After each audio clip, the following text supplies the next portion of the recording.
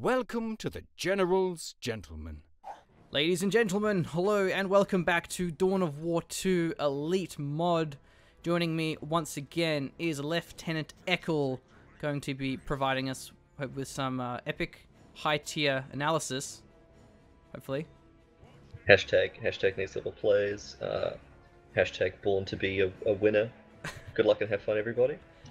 Yeah, I'm definitely feeling the inspiring radiation of confidence there. So I think we're in for a good time here. So today, the game, it's going to be Crewfinity as our Warboss against his opponent, Paperbag as the Warlock here on Outer Reaches.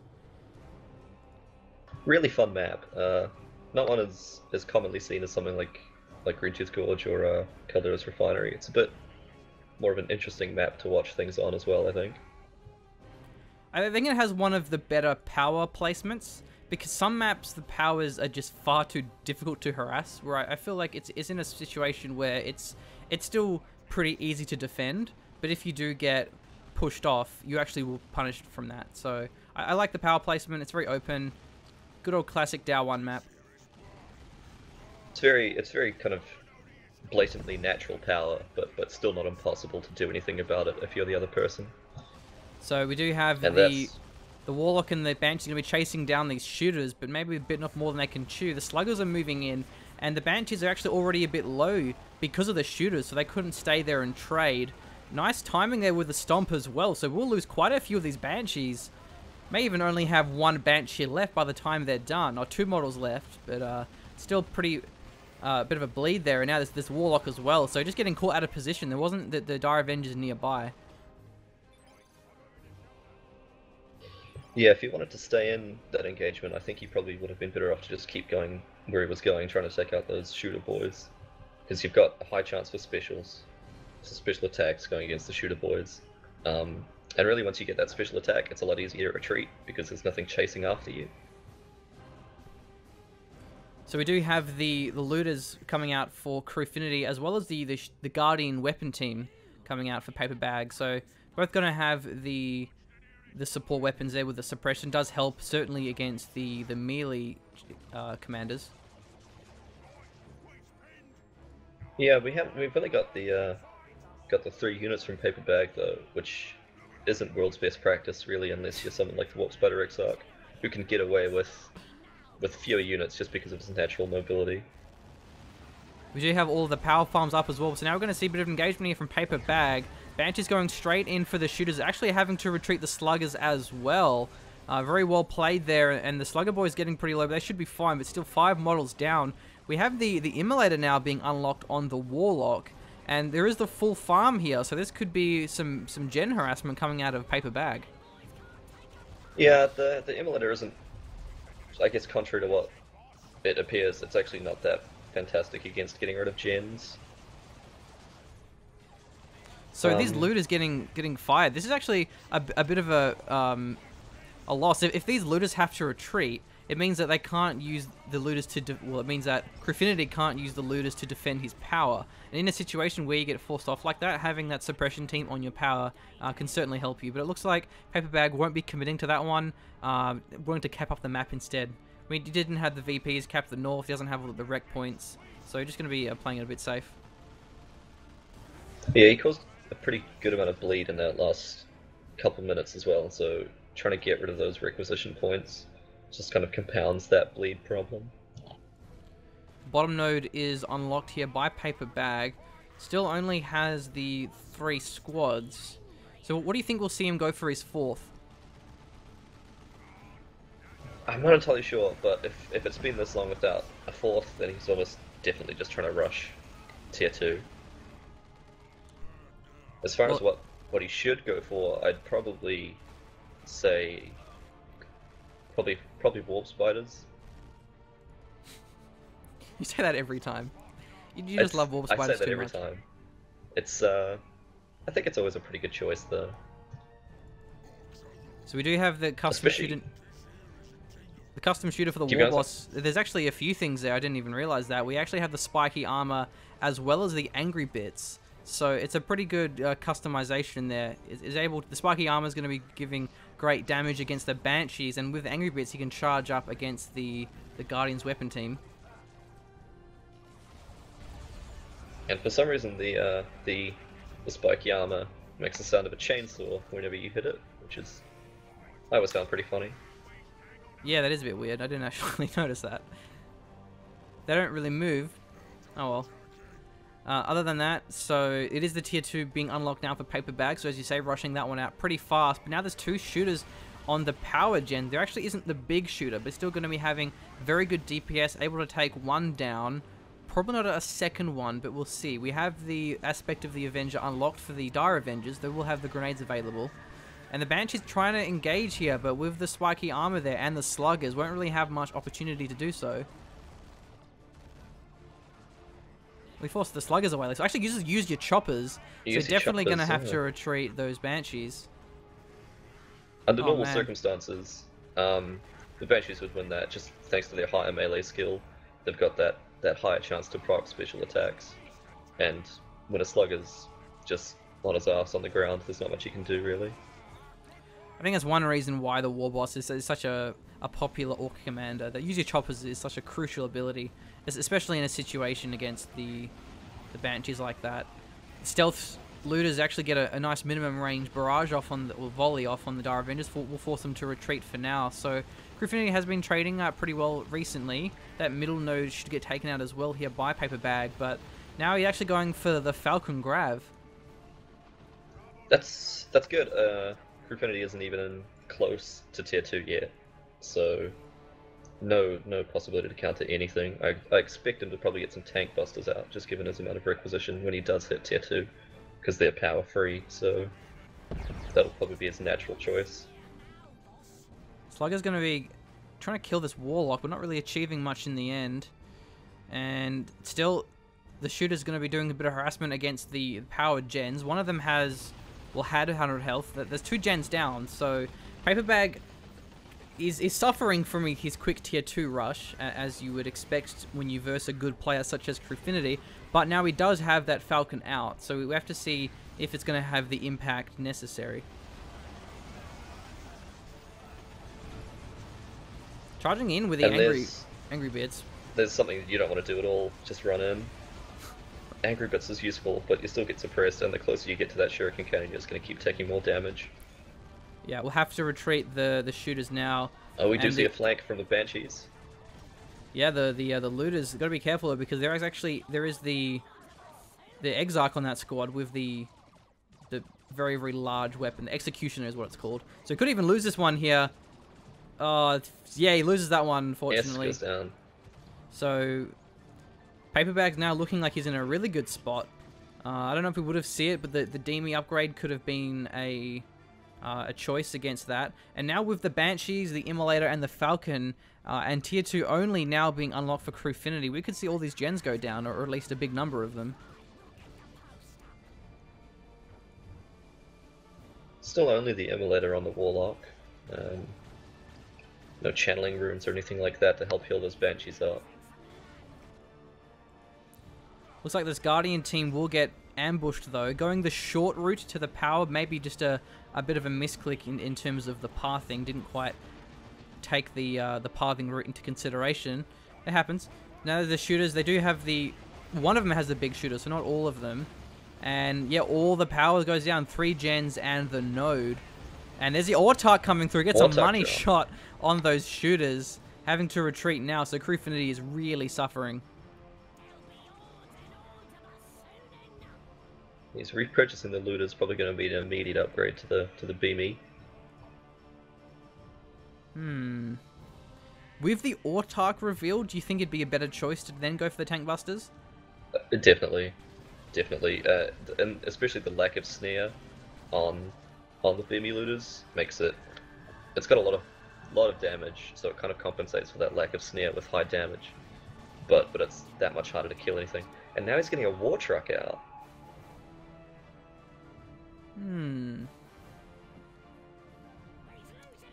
Why do you think he went for the war truck? He could be maybe hoping to get the BB looters in and shift them around quicker. This Falcon drives right in front of that beamy placement. looter, facing his rear armor now as well. The second shot doesn't actually connect though, so that Falcon playing with fire almost gets taken out there. The war truck, yeah, it can be nice with the sluggers to just flank the Guardian's weapon team and try and wipe it on retreat, but yeah, the Falcon is innately a good counter to that. He's going to have to get the armor upgrade, otherwise it'll die very quickly.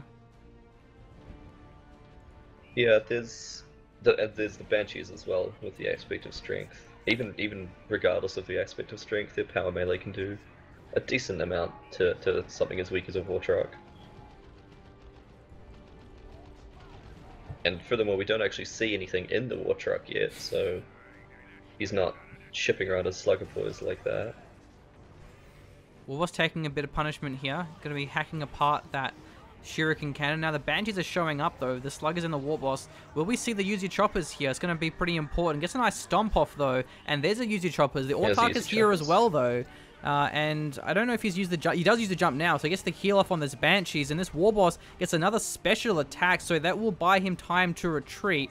Very lucky there with that timing, but he still may lose it here as the Banshees are chasing it down. But the shooters pop here, and the Howling Banshees could even get taken out in the process. Yeah, they get wiped, so that's a massive blow for Paperbag. He's not happy. Not happy, yeah. But yeah, that second special attack was crucial there to getting that Warboss out of trouble. So now Paperbag, he rebuilds the Howling Banshees immediately, and the Falcon, because it got hit by that looted shot, the beamy looter, it meant that it couldn't really be nearby in the engagement. So now he's going to be pushing it out, but on his own. And once again, that stealth beamy looter is going to be a bit of a deterrent to him. It doesn't kill it in 2 shots, but actually driving forwards. Falcon needs to be more careful than that. The Warboss on the rear armor, the war truck on the rear armor, maybe can take it out there if he's not careful. Just narrowly escapes. And there goes the Shuriken cannon, getting caught with the sluggers that now have the knob upgrade. Does give them a pretty big power spike. Even the Dire Avengers as well. So I feel like Paperbag, this engagement here was just very uncoordinated. He's sending kind of units in 2 at a time, and that's the Ard boys now. So great use of these support powers by Crewfinity. Warlock goes down as well. Well, now that is Ard boys, right? Yeah, Ard boys. Yes, now we see that the Crewfinity is playing quite orky. He's just moving everything about in this big blob of orc death, amazingly high DPS with the war truck support. So he can't really be forced off very easily. I'd like to see Paperbag switch to more Eldar play, maybe put some webway gates down at his base up near the power, just so that he can move around the map a little bit more easily. That beamy loot has actually been doing incredibly well because it's really relying on the infiltration. The Falcon is twice in a row now. It's tried to engage, but it just gets caught by the cloaked looters. So really preventing this Falcon from having that aggressive impact, which is often what makes it so strong. Maybe he should be a little bit more careful with it and just kind of rely on that long range damage and have the reinforcement there as well. So it looked like Paperbag was going to be in a really great spot with that quick Falcon, but every time he tried to use it, looters were there to prevent him from really having an impact. Yeah, it looks like he's gonna try and pull a bit of an orc move now with his Banshees. Looks like they're tucked away in the Falcon, so he could be planning to just drive straight up to the beamy looter, drop off his Banshees, and let them do the work. Well, he delivers them now to the Warboss. He will use the knockback there with the angry bits. He still has the stomp available as well now. Yeah, nice timing there with the retreat. And now there's going to be the looters moving up for it. But I don't know if that's really wise, because now they're going to have to retreat through the Autark, the Banshees, even the Dire Avengers as well, and the Falcon. So that definitely backfires. Nice nade just in case, but the looters get massacred. Flash sync kill to finish it off as well. Well, that's but he's instantly replacing. Yeah, that's his 3rd looters now. So Paperbag needed that desperately. He was really running out of options, but with the looters down, now he can play aggressively with the Falcon. We do see it picking up a lot of the squads with the war truck and driving away. It still hasn't actually got the armor upgrade, so he does have to be a bit careful with how close he gets to that Falcon. Jumping in, gets the heal off on the Banshee, so now he's going to be getting the suppression. There is a Swamp'em, though, on the Sluggers and the Uzi Choppers, so these Banshees going in far too deep. But they do have the Falcon there. Can they get in? They do get in just before they get wiped, so very close. If they tried to retreat, that certainly would have been a dead squad of Banshees. So nice work coming out of Paperbag, but even then, this Falcon's not out of trouble just yet. The looters are setting up, though. The beam upgrade coming up any second now. The Falcon's not really sure what he wants to do here. He's actually trying to flank the looters. Meanwhile, though, the war truck getting hacked apart by the Autarch, and the Falcon's now parked basically outside the base of Crewfinity. Trying to juke the long way around. I think he'll be okay. Wow. It's pretty ballsy. It made sense, though, because if he just went straight for the retreat back to his base, the beamy upgrade probably would have come out just in time and then wiped that Falcon. So the Warlock still only has the Immolator. It doesn't have the Champion's Robe or anything like that. And we had your dream come true. We have Warp Spiders. Finally, I'm in heaven. But it will be a tier 3 for Crewfinity, so... Warp Spider's a solid choice. Can hairwire grenade the war truck and let the Falcon, or indeed the Banshees, do the work. Yeah. And just that high DPS as well. What do you think we'll see from Crewfinity in his tier 3? Probably knobs. There's not that much to go against them at this point. There's no real snare or anything that the Warlock can provide against them. Do you think he'll want to go looted tank against the Falcon? I guess once he sees the Warp Spiders, there's even less reason for him to go looted tank. Yeah, knobs. I mean, if you're ever in doubt about what any Orc player will get, just assume knobs. Safe assumption. Yeah. He has the power for it as well. 95 power. Should have 100 by the time the tier 3 upgrades completes. So, yeah, and with the Immolator, not quite as strong as what the Witchblade would be against the knobs. Oh, we do see a little tank, you alright? I like how the description for Looter Tank is a shooty cart. Yeah, the Looter Tank, it'll give him great damage against the Falcon. He just has to be very careful. But I guess that there's no Shuriken Cannon left, so there's no Bright Lance unless Paperbag actually rebuilds that. So at the moment, all there really is the Warp Spider for anti-vehicle, and the Falcon is a very soft anti-vehicle. Yeah, there's not really much you can follow up the haywire grenade with. Paperbag does have a fair bit of power though, so he may want to go for his tier 3, but I'm not confident in him being able to hold his power gens if he does go for it. So I think it'd be better for him to just try and build a squad of the Bright Lance Cannon now. So we have the Warp Spiders going to be throwing the nade onto the War Truck, still no health upgrade, and with the Falcon there as well, this one can go down here. Pop out of the Banshees pop out. And the Autarch is there, so this looter's definitely going to get tied up in melee. He will retreat all these squads, but at least he evacuated so he wouldn't lose them inside of the war truck there. So that's a nice little pickup there for Paperbag, but getting the war truck, not a big deal. It is very cheap, and he's going to be able to replace that with the looted tank. Somewhere along the line, the Warlock went down. Didn't see where that happened. Yeah, I missed that one as well. So the looted tank going to be forcing away these Banshees, and Paperbag must be in panic mode now. He's going to have to play a little bit more conservatively when that looted tank's around, as he can inflict a lot of manpower, requisition bleed against these Warp Spiders we see, already dropping 2 models down.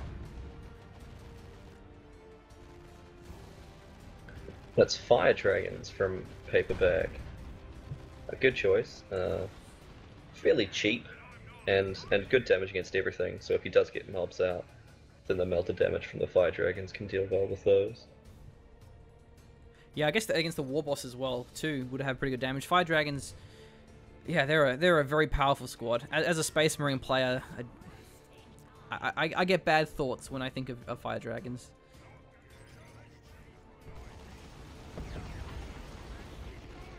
So, pretty a bit of a blob here of his orcs, sluggers, looters, two shooters. It's a pretty solid composition. Once Crewfinity gets knobs, it's really everything he needs to round out his pop cap and get a good mixture of units. Maybe we'll see him change out his war gear loadout though after he gets knobs, since he does. He's level 4, he has the tier 3, so he has a fair bit of options available. He can get up knobs relatively quickly, but knobs are really only fantastic when you've got all their upgrades, at which point they become ludicrously expensive. The Warp Spider jumps into the looted tank. I guess he has the reinforcement from the Falcon, but risky play. Didn't actually get the Haywire Grenade off though, but here come the Fire Dragons popping out. But there's the rocks! The rocks! But loses the Falcon as well, and even the Banshees are actually still within range of this. The looted tank almost getting caught by his own rocks. Fire Dragons getting destroyed. That was a very, very nice response coming out of Paperbag. Just when it looked like he was about to lose the looted tank to the Fire Dragons, he pops that, he wipes the Banshees. And Paperbag running really low on squads here. It's 34 pop cap against 64, and that's before the knobs are even built. Oh, and that's the GG. Oh, look at that Paperbag, guys. So what happened there is apparently Paperbag, he actually teleported in with the Warp Spiders and didn't have the energy to do the Haywire Grenade. Yeah, you really want to make sure that you can actually do what you intend to do without making a mistake. Yeah.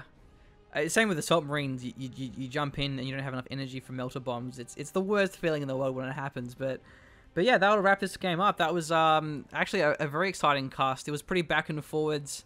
Didn't quite go as predicted, but it was pretty interesting. Do you have any last words? I feel like Paperbag didn't do too well by trying to fight Crewfinity on his own terms. The best thing that you can do as an Eldar player is really try and force your opponent to do something that they don't want to do. Try and put them between a rock and a hard place. So it would have been nice to see some more Webway Gate usage, probably trying to flit about the map a little bit more than just trying to rush head on in and try and fight fire with fire. I think this is a really good map for Webway Gates. It's such a big, wide open map where you can have some really good spots near the VP, near the power, near the south. So you can use those pretty effectively, but yeah, that would have been nice to see. Anyway, well, thanks for watching. I hope you enjoyed the cast, and thank you to Lieutenant Eckel for joining me. I think we've learned a little bit here, and we'll see you later.